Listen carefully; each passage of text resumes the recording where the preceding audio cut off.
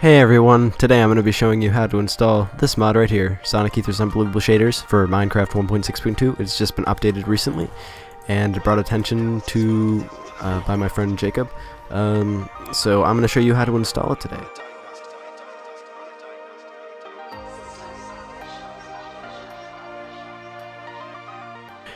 So first of all, you're going to need this Minecraft Forge installer. I'll have that in the description. The shaders mod, also have that in the description. And the shader packs page, which I'll put a link in the description. This is like the hardest one to run, so I wouldn't recommend using RC7 unless you have a good PC. So first off, we're just going to double click the Minecraft Forge installer like that, and then install client. Okay, essentially install client. So then this is like a really easy to install. Okay, so you type in %appdata %, and you get a .minecraft, and then you want to go into your mods folder, and then you will drag the shaders mod in there, shaders mod core, and then you're gonna launch Minecraft.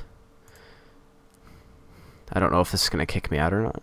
Then you want to make a new profile. Well, you don't have to, but call it shaders, and yes, it's gonna be that release right there, I believe.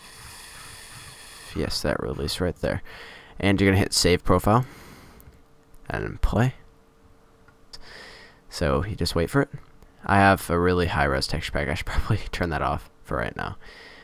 I'll show you guys. Oh, no, I just said don't need to pause it. God dang it. Keep doing this on me. Turn it to default Minecraft. Okay. So basically you want to go to options. And you'll see shaders right here. You open that. Open shader packs folder. And you're going to, hold on,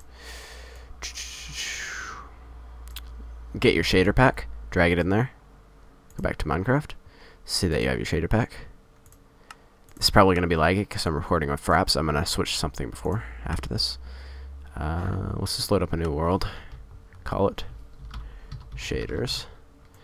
I never go in creative mode, and then create new world. And now I'm going to switch over to Dxtory.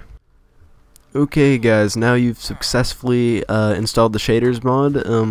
So now you'll have fun with this mod, and you'll get to see the true beauty that Minecraft can possess.